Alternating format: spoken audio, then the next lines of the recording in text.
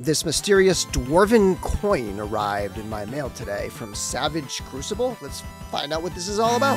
DorkLair! Some of you might be familiar with a company called My Action Figure Customs, and those are the people behind Savage Crucible. My Action Figure Customs is typically parts, weapons, accessories, add-ons, things like that for other fantasy lines, particularly Mythic Legions. And now it seems as though Rob, the owner of the company, has been plotting and planning with various artists to start an entire action figure line, full top to bottom, it appears, based on some images that we're going to see in a couple minutes. Of fantasy-based, seems very Dungeons and Dragons inspired, but let's just take another quick look at this coin. Some people got this coin, it appears. I know Nikki Nicole Customs got this coin, and a few others got this coin. And other people got a bit more elaborate, like Eldritch Horror, Cthulhu-esque kind of like decoder thing.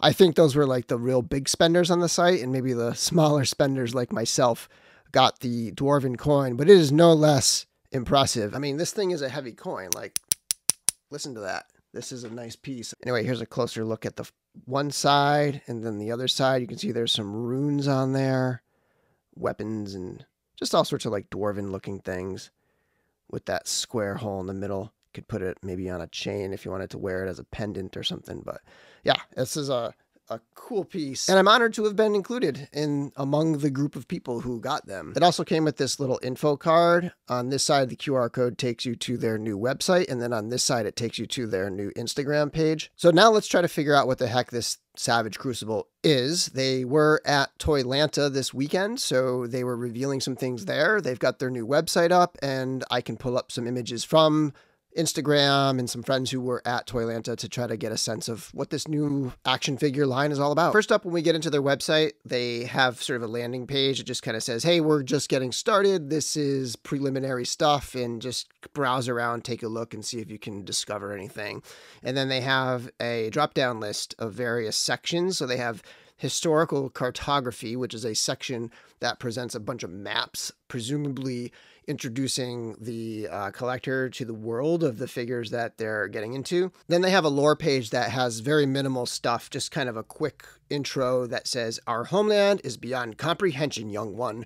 We very well may be the center of all things, the origin point for everything that is, was, or will be. The crucible in which the universe forged all other worlds.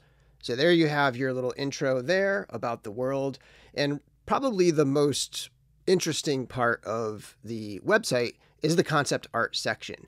And they talk about sort of their philosophy with designers, and typically My Action Figure Customs is a site where Rob, with the help of various artists, sculptors, designers, sell all sorts of different 3D printed items designed by those artists. And they're kind of taking this a whole step further, and the artists are designing, they're sort of designing the figures, and then sculptors will take these concept art designs and pull elements from the different concepts and make action figures out of them. And from what I can gather, it seems as though this is going to be organized into factions or clans, some of which seem to almost be specific races. For example, you have the Were clan, which is like werewolves. You have the Serpent clan, which is lizard characters. Then you have like almost mixed race type of clans with the cultists that have skeleton type guys. They have,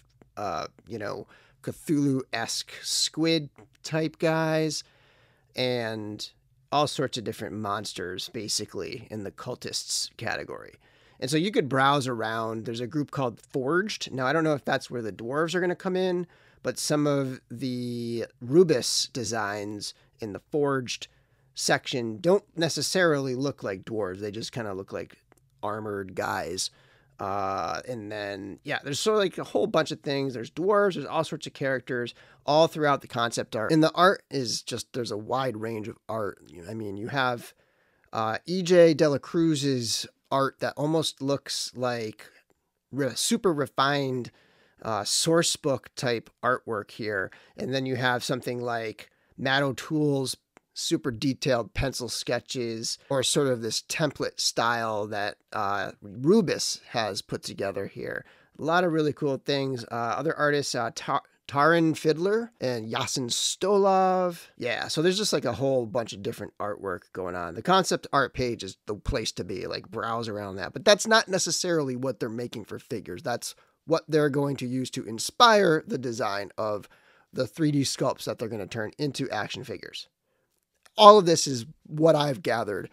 I could be completely wrong in my interpretation of things, but yeah, that's kind of like my sense, is that there's sort of like these factions or clans that include potentially dwarves, lizard people, cultists, warriors, barbarians, necromancers, and all sorts of things. I kind of almost get the sense that Rob put it to these artists and said, okay, everybody try to design a lizard man. And like most of the artists have their take on what a lizard man would look like. And I think they're going to use a combination of things from those various takes on lizard man to come up with what the lizard man in the line is going to look like.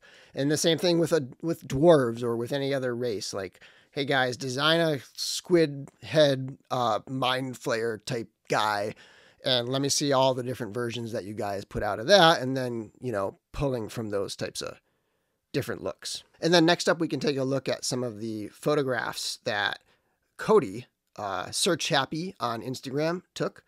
And he did give me permission to use his photos. So thank you, Cody. Appreciate it very much.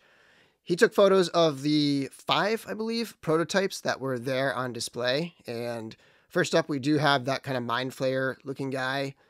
It's definitely interesting. Like, I don't think these are fully fleshed out in terms of the construction yet, like the articulation and stuff, but we'll see. We'll see where they go with it. It's hard to tell exactly the types of articulation points that are on here, but there are breaks in articulation. There's like a torso articulation. There's looks like a waist articulation. There's hips, looks like sort of ball jointed hips, knees and elbows, you know, neck articulation and so on. Looks like there's even bicep swivel, and the elbows and knees might be double jointed. I'm not 100% on that. Okay, so that was the mind flayer type character, or I guess the cultist in this grouping.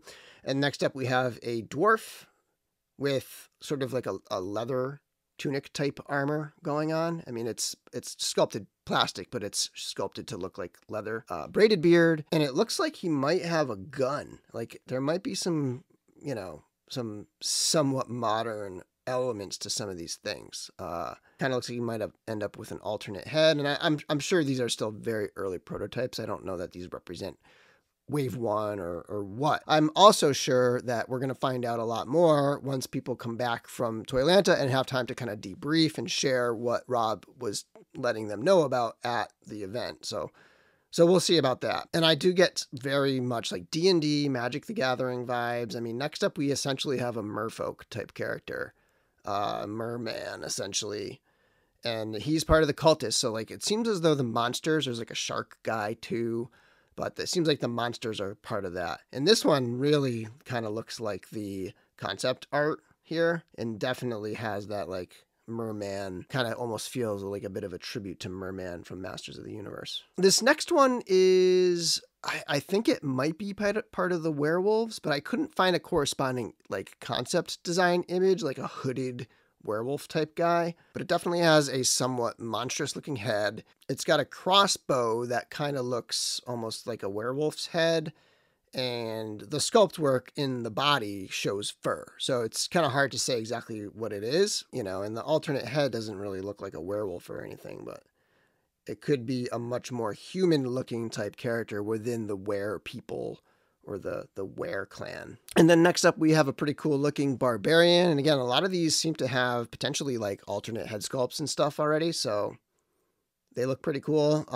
And finally, we have essentially a lizard man from probably, I'd assume, the Serpent clan. So 6 figures on display, sort of a bit of a mystery viral campaign to bring attention to the line, get people kind of talking about it, and then, you know, this big reveal at Toylanta. So yeah, so I'm eager to see where this thing goes. Like, will it be a Kickstarter? Will it be just a pre-order type thing? Will it be something where you you know, he's used to selling parts, so could it be something that is modular and you buy the different things and put them together, or what? I don't know. I have no insider information. All I know is I got a coin in the mail, and I've seen stuff going on, things I've observed in the My Action Figure Customs Facebook group, you know, just kind of like following people on Instagram and so on. So if you like this video and you want to see more of my content, make sure you check out this playlist right here. And until next time, may the force be with you.